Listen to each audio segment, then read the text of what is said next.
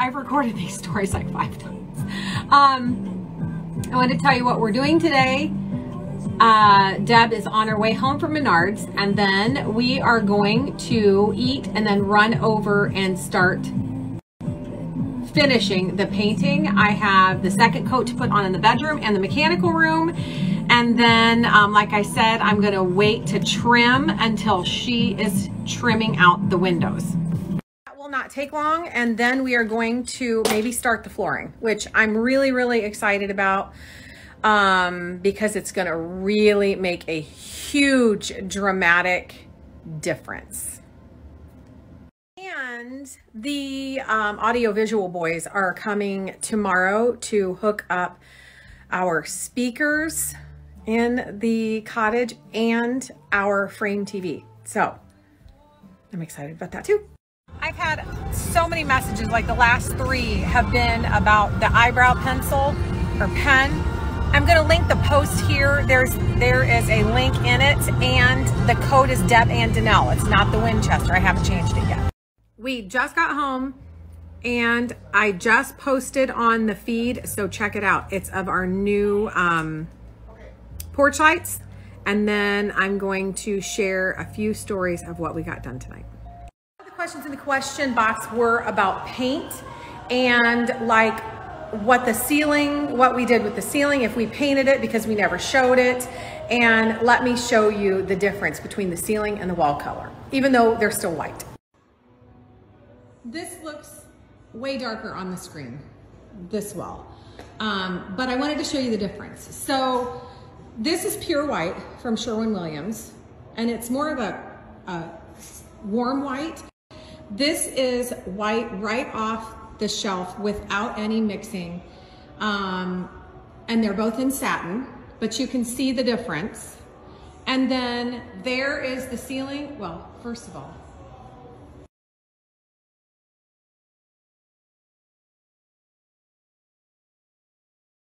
anyways, the ceiling is primed. So we had them prime 2 coats, I think. I told them to just make sure it's good enough that we won't have to paint, because primer and ceiling paint are just about the same. So we just primed it. That is Spanish laced, and then the walls are not. So I think I answered all of the questions regarding the paint. If not, let me know.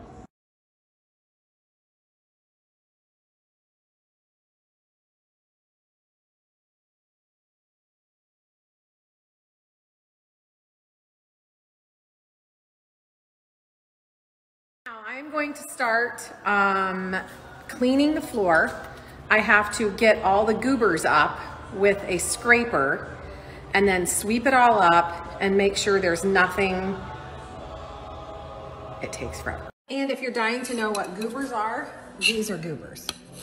You have to scrape, make sure all of that stuff is scraped off. Otherwise, you will see it under your flooring. You'll see the little bump.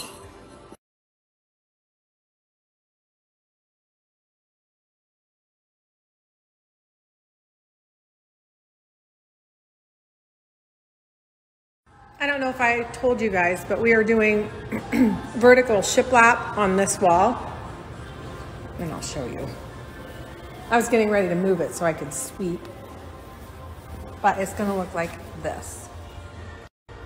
And then we're gonna paint it. It's like 2 little strips in one.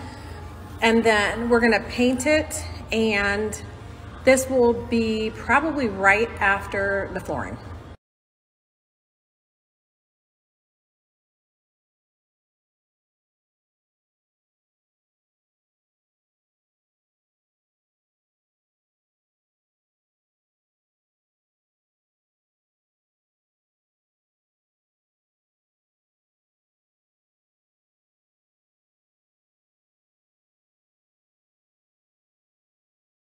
Couple of questions about our fireplace. It is going to be electric. So there it is. We just have to wait until, we'll probably put this in next week. Also, a bunch of questions about the seams. If I didn't know where they were, I would never be able to tell. If you guys remember, there was one down here. Oh, I just had to get down here to look, but this one is it.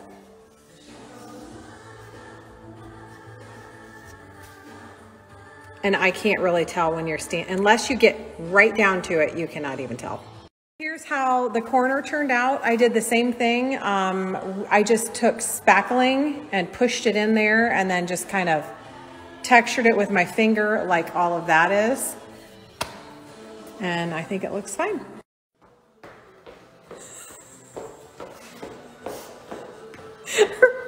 They're frozen. Her pants are frozen.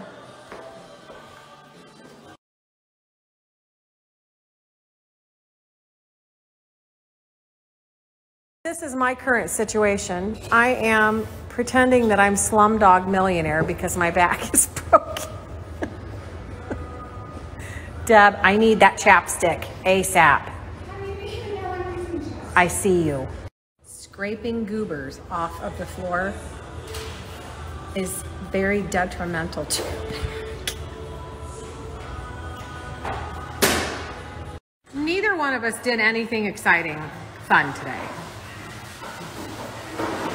You guys asked about jobs that weren't too exciting. Today, nothing was.